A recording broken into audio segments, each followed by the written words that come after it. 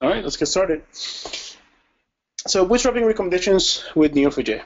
Um, as Greg mentioned, my name is Max Marzi. I'm a field engineer for Neo4j. I blog about Neo4j use cases and things you can do with Neo. So please go to maxmarzi.com to see some of that content. You can find me on Twitter at maxmarzi or email me. And there's also something like 200 sample repositories on GitHub with Neo4j projects you can grab and take a look at and use.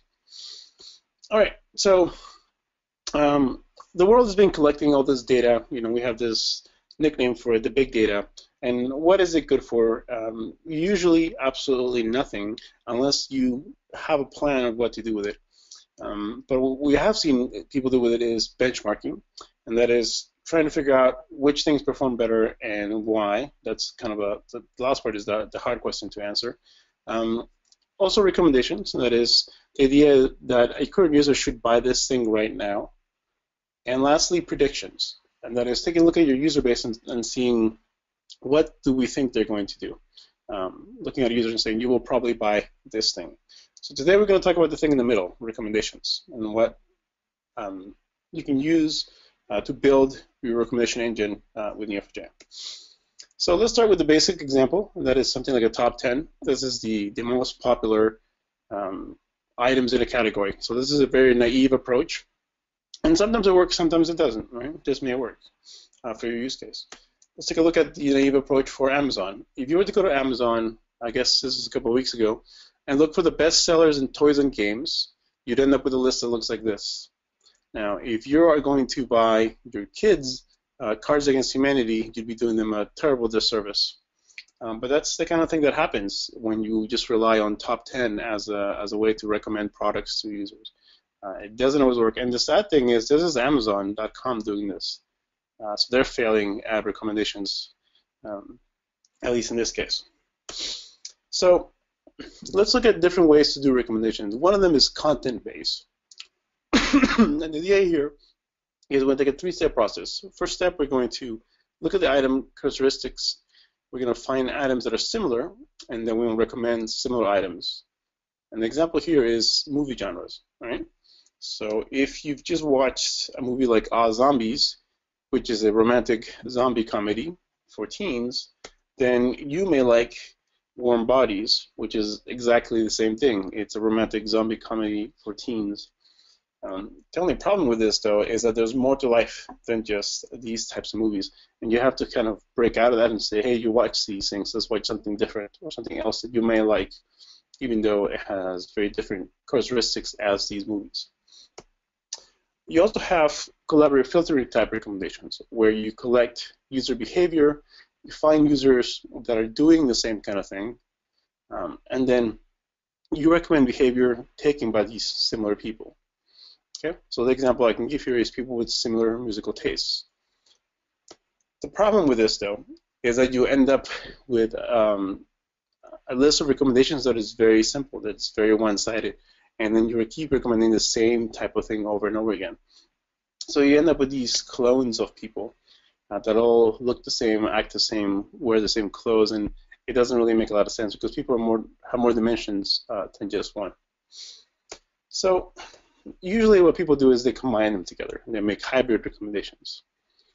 And so we're going to take the content-based filtering and we're going to take the collaborative filtering and we're going to kind of squish them together and try to make some use of it.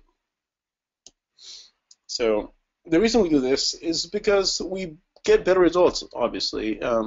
Most recommendation systems in the wild are not very simple. They're a combination of multiple things. Sometimes they'll have completely different types of recommendations running and then scoring them, and at the end, using those scores and some weights to finally give the user the actual recommendation with a little bit of fuzziness here and there and some A/B testing. But we're going to try to build a combination recommendation engine in Neo4j for our first go.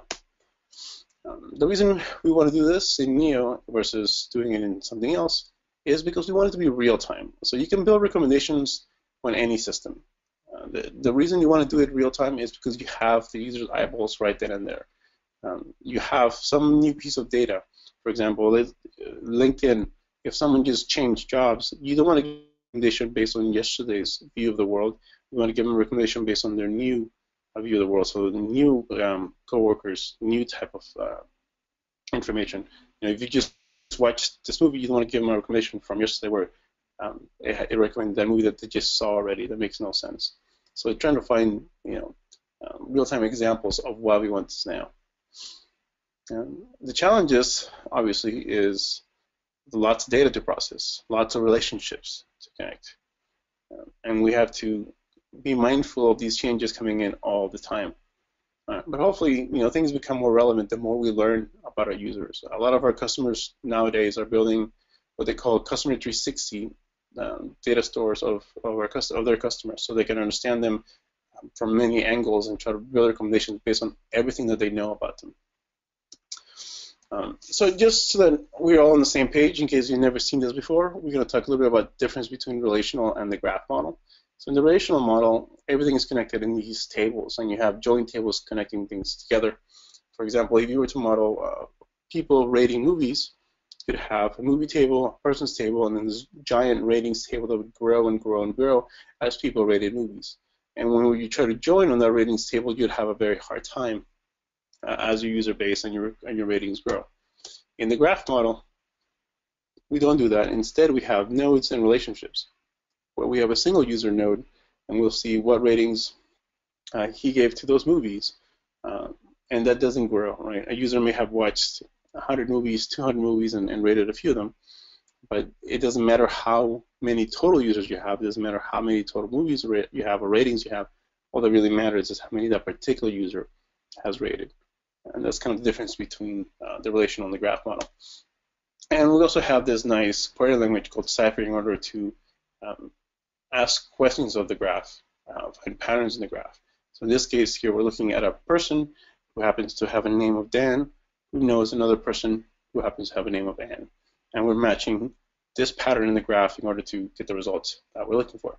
So let's understand the reason for Cypher is when you're trying to describe a pattern or a graphy query in your data set, it's a lot easier to do it with this language than with the old SQL language. SQL language is a bit of a mess when you're trying to do multiple layers, multiple paths. Those kind of interesting queries are just, you get lost in them. With the Cypher query, it's a lot more condensed format for them. All right, so let's build this Hello World recommendation. We have just watched Toy Story, and we loved it, thought it was great, and we want to be recommended something like A Bug's Life. Similar idea, similar type of theme. That makes a lot of sense. But if we watch A Bug's Life, what we don't want is to be recommended The Human Centipede. Right? That would be a horrible recommendation for a movie to watch with your kids, even though they're about similar things. So how do we do this? Well, we can have a data model that has people, right? These are the users in our system. We have these movies that have titles and they have genres. So a movie could be comedy, could be an action, it could be a cartoon, a combination of those things, right? Usually your movies don't have just a single genre, they have multiple. And then our people are going to rate these movies and they're going to give them a score from 1 to 10, right? So the 10 if they loved it, or 1 if they hated it, or just if they haven't seen it, they would just not rate it at all. And that's all we're going to need in order to build this. So this is our movie recommendation. What are the top 25 movies that a user has not seen with the same genres as Toy Story that were given high ratings by people who like Toy Story? So the same genres and the high ratings by people who like Toy Story are a combination.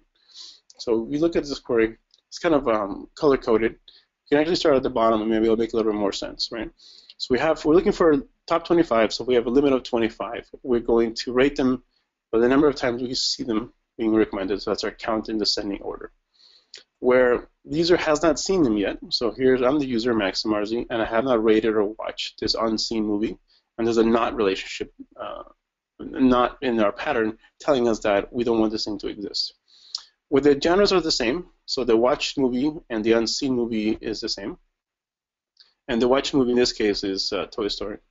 Where the ratings were high, so I gave it 8, 9, or 10 for Toy Story, and the unseen movie was also given 8, 9, or 10 by people who like both of them. right? And that's how we can combine both the genres, so some characteristics of the movie we know, plus the user ratings in order to make all this work. And it's, what is that, 7 lines of code, and you have a very simple hybrid recommendation engine that could work, and it would be, just as simple as that. Hybrid doesn't have to be complicated in order to be effective. You just need the right pattern and right description in order to make it all work. So this is a little easy. Let's try making this a little bit harder, just for kicks. So let's look at a k nearest neighbor type recommendation. And for this KNN, we're going to use cosine similarity. So that's a bit of ugly math, but don't worry about that. We're going to see that translated into code in a second. So in order to build this, we're going to first start off with finding people and the movies that they both watched. And we're going to have a vector be created from these type of queries. So we'll take here Michael Sherman and Michael Hunger, where they've rated the same movies. And so we get a list of movies, and we see Sherman hated Forrest Gump, Michael Hunger loved it. Sherman hated Gladiator, and Michael Hunger didn't really like it much either. But Michael Sherman loved Social Network, and Michael Hunger gave it a rating of 5. So you can see some similarities, some differences,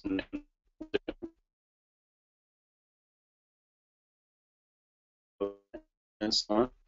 And then we'll do a little math at the bottom, right? So here we're multiplying and adding and doing the square root of the square root in order to get some final number. Here's 86%. So we can say that Michael Sherman and Michael Hunger have an 86% similarity for the movies that they both liked.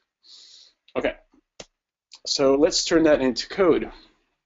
So we're going to find all the people that have rated similar movies.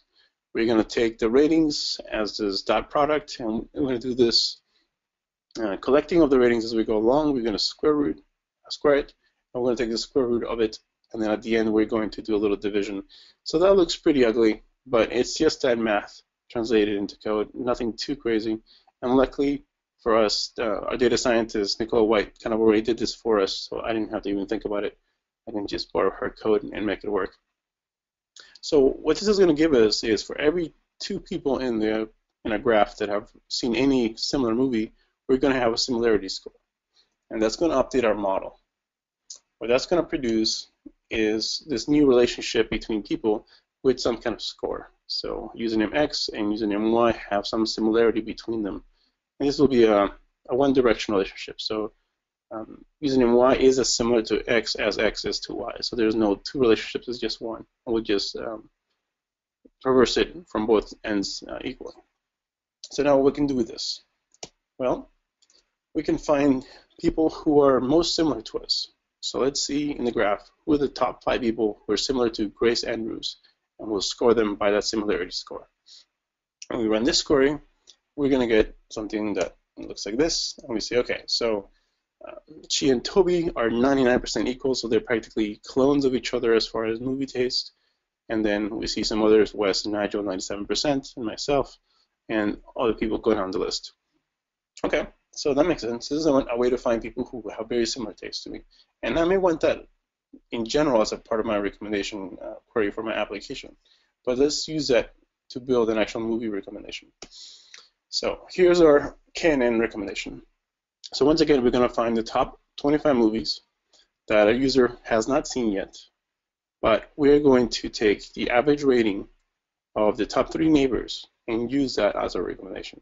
So we'll start with the movie, and we'll find people who are similar to Zoltan, where Zoltan has not seen other movies that these people have seen. And we're going to collect the top 3. So there's that collect ratings 0.3 as ratings. This is getting the top 3 neighbors, and then it's going to add up their ratings, score them, do a little division, and that's our recommendation result for those queries. So nothing too crazy. Once again, it's 8 or 9 lines of code in Cypher, but we did a little bit of the work ahead of time by creating that similarity score between all the people in the graph. And obviously, you don't want to do this similarity scoring real time. You'd want to do this once an hour, once a day, whenever it makes sense. it's not going to be exact, it's not going to be perfect, but it doesn't really have to be, right? Someone who is 97% as likely as you, if it changes a little bit and it's now 96.9 or 97.3, doesn't make any difference. It'll still be about right one way or the other. Okay, hopefully that makes sense. So why do we want to do this? Why do we want to do recommendations over searching or browsing? Well, the reality is we have all of this data from users. They're giving us everything that they like, all their friends, everywhere they've been, what kind of food they eat. We have all of this information about users, and instead of asking them to search and search and search, we should just tell them, hey, we know you. Thank you for giving us all this data. Now we're going to make something useful with it, and we're going to give you this recommendation based on what we know. Let's take a look at some other examples. For example, job seekers, right? A lot of job sites, they ask you to upload the resume. So you upload your resume to them, and then they say, okay, thank you for that, appreciate it. Now we'll make it easy for you to apply to jobs. But you still have to search for a job. That's kind of silly. Let's try to build something a little bit better. So we'll take a user, and we'll take jobs, and we'll try to connect them in the graph. Right now, the jobs and the person don't speak the same language. Right? A resume and a job posting aren't directly connected in any way, which seems like there's an error there. But what we can do in the graph is we can extract things out of both and then use them to connect them together.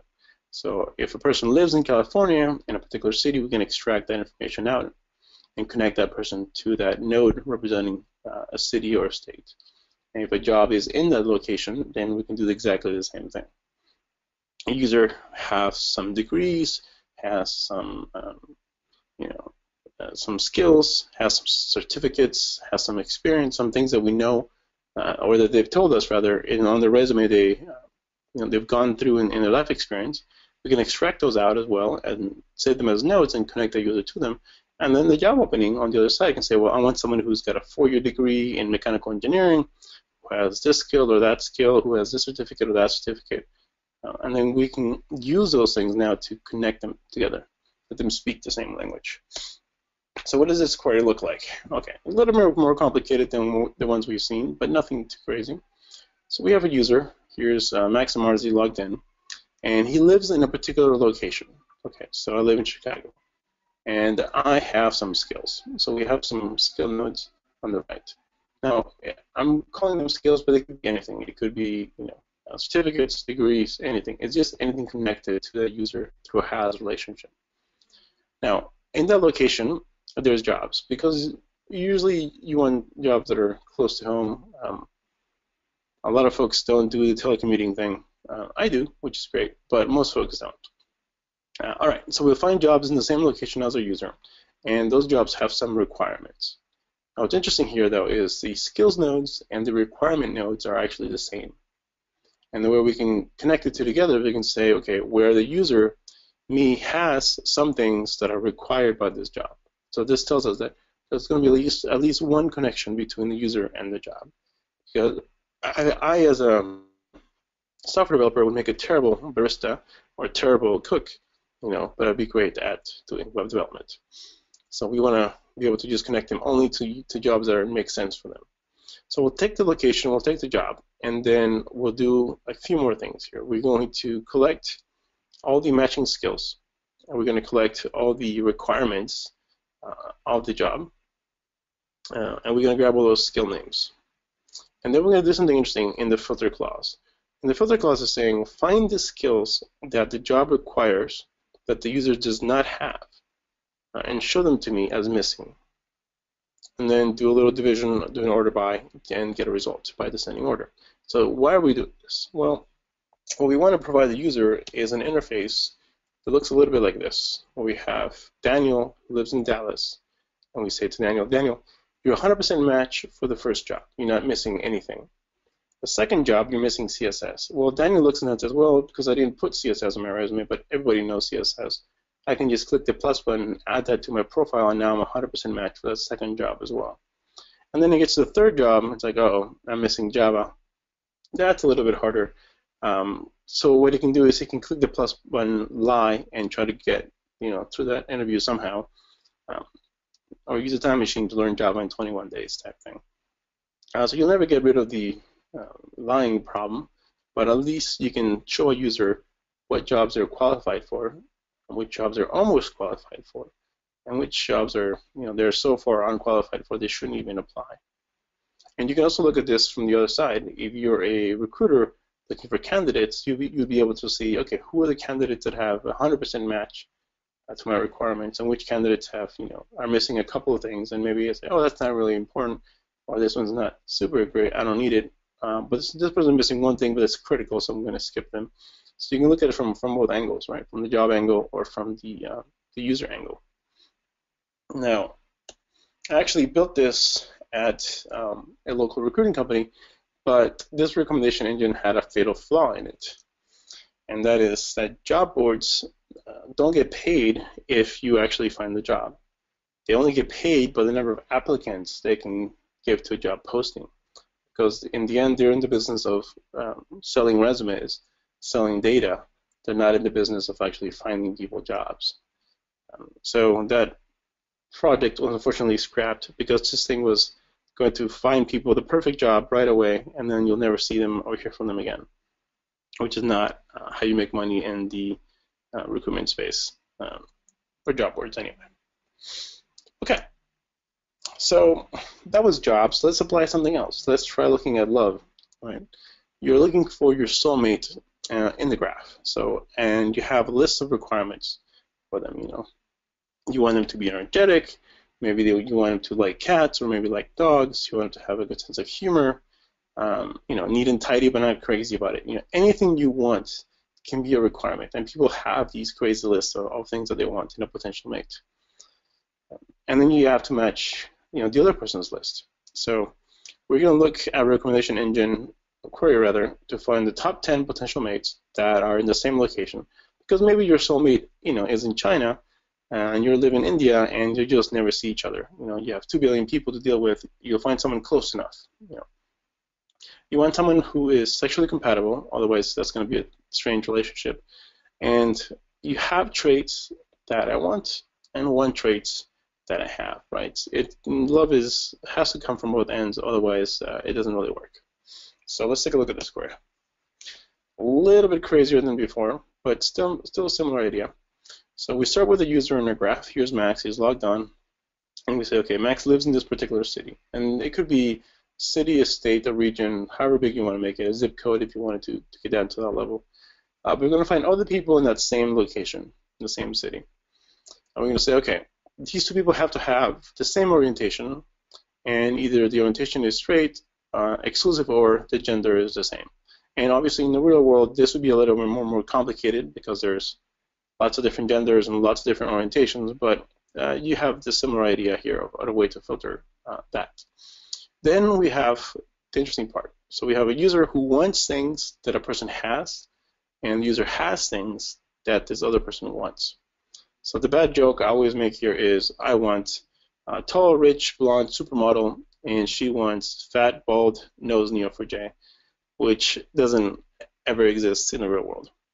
But that's what we're looking for. So we have this circular match query in the middle of our cipher statement that says the user wants some attributes that this person has, and this person wants some requirements that the user me has. So we have me at the end and me at the beginning, where we're creating a circle as we are connecting the user both through their wants relationship and the has relationship to each other. Excuse me. So now what we can do is we can collect all of these interests, and we're going to do a little division at the end. And the division we order by descending order, because what we want to do is we want to provide the user an interface that looks very similar to our job recommendation. So here we have Lovenia, and she matched 4 people in Philadelphia, and they matched over humorous and thoughtful, or things like likable on the other end. And these are just random adjectives, but they could be anything at all. One of the other things we can do is we can connect our data to other places. we call the semantic web, which has a lot more information that we can pull from the things we know about a user. One example we see a lot is using things like Jaeger or ConceptNet. So these are knowledge bases. And what they do is they take the things that a computer understands about the world and let you have access to it. So things like the concept of sushi. It knows that sushi is from Japan, that is mostly made of raw fish, that is delicious. We can ask, okay, what else is delicious? Well, things like cake, and cheese, these things are also delicious. Although people could lie and say things like Marmite are delicious as well, which is absolutely disgusting. But these are concepts that the computer knows something about, and you can kind of tie them together. And you can also do things like tie in DBpedia, and there's actually a couple importers to grab the data and put into Neo4j, so DBpedia and Wikipedia data. Okay, and what they allow you to do is better connect things. So let's say you have a blob of text that describes your user. You take that blob of text and you pass it to Alchemy or TextRaiser or any kind of named entity recognition system. What it's going to bring you back is people, places, things, organizations, things that it knows about based on that blob of text. So if someone says they like Roger Federer, Roger Federer is connected to tennis. Tennis is connected to sports. Sports is connected to activities. So you know something about the user. So you can sell them a racket that is signed by Roger Federer, or tennis gear, or sports gear, or anything along those lines. By knowing just a little bit about a user, you can go beyond just a simple level of the things they like to the next level and the next level, and kind of expand and try to connect those things to an actual product or item or service that you are selling. For example, we can take Hacker News and we can look at all the stories and the blog posts that they're putting on there. We can see what they're all about and who posted the story and who commented on the story. And what we can do with that is we can first use Logolia to kind of grab that data. So who the authors were, who the commenters were, the stories, and the actual users. We're going to create a model that looks like this. So we have a person X who authored a story. The story was about something. And these are topics, right? Yeah, and these topics are really entries in DBpedia and Wikipedia. And in Wikipedia and DBpedia, what's nice is things are linked. So all these articles, they're not just standalone. They're linked to other articles about similar things or things that are related to it. And ultimately, they kind of tie into some category. But what we can do, we can say, okay, well, if a person is writing a lot of stories about this topic or that topic, then we can find people who also follow that story or follow those topics and tie them together. People who make comments on those stories are also interested in those topics, so we can use that as well to kind of build a recommendation of other people who may be interested in that same topic. And that lets us ask questions like, what stories should I read? What users should I follow? Who else is probably interested in X, Y, or Z? And who seems to know a lot about X, Y, or Z? As a way to build something more useful than what's currently there, which is just a blob of text. Right now, Hacker News doesn't have any social component to it. It doesn't have any way to really track a person and what they've done unless you just click on their username. And it doesn't have any idea of tags or topics. But sometimes those could be added as a way to filter that information out and give you a better interface to all that data that's being posted. So you can try to build this stuff on your own, but there's a couple of frameworks out there that kind of help out. One of them is built by one of our partners, GraphAware, and it has a lot of nice stuff built into it.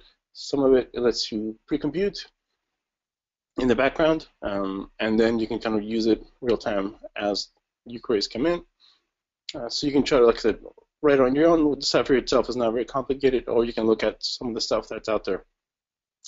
There's also Neo4j, I believe, another recommendation engine built using Neo4j, and a few others. And really, this stuff is not super complicated, but if you want to look at some example code, if you want to get a head start, just be one way to do it. So these are a list of our customers who are using Neo4j for real-time recommendations for all kinds of things, including things like love, products, jobs, stories or content to show users, also routing as a way to recommend the fastest way to get from point A to point B, or the best way, rather. And we can go through some of the business cases, but some of these are pretty obvious. Right? These are serving product recommendations to customers based on the things that they know about them. And we also have other customers like, well, we won't name them here, but it's a global courier who's looking for recommended routes. So the recommendation engine is not a product or a movie type recommendation. It's more about what's the best way to get from point A to point B type of recommendation query, which is really just a similar idea. Someone talked about them. Other places like eBay, once again, similar idea of finding optimal routes, optimal things in order to get stuff from point A to point B. I'll keep going. We have classmates. These guys are basically an online yearbook. So looking for people that you may know in the graph, yearbooks where your friends may appear in because you have friends who switch from one school to another, finding pictures of those people, that kind of stuff. Interesting use case there. National Geographic is more about content. So you have hundreds of thousands of subscribers, and there's so much content being produced by everyone that you kind of get overloaded. So it would be nice to be able to understand, okay, this particular user is interested in these stories, about natural science, maybe, or maybe archaeology is their thing that they care about. I'm not going to show them stuff about things that they have no interest in. I'm just going to try to filter the site into just the things that they care about. If you think about a place like Amazon, they sell you everything, which is too much. It'd be nicer to be able to log on to Amazon and say, hey, we know about this particular user. I'm going to not give you everything. I'm just going to filter it and show you the things that you might actually like. If you're not interested in fancy clothes, I'm not going to show you those. If you're not interested in buying hardware tools, I'm not going to show you those. I'm just going to show you the stuff that I think you'll actually buy, instead of just giving you everything and letting you search, which is what they currently do today. And there's others. I'm not going to be crazy going through some of these, but recommendation engines are kind of our bread and butter. We have tons of these solutions out there of people using it for these kind of things, looking to recommend other people, other content, except the jobs or love or anything where you're trying to tie two things together. And these two things usually don't speak the same language in the systems that you currently have, but you can make them speak the same language by extracting things you know about them and using those as the glue to your recommendation engine to put it together.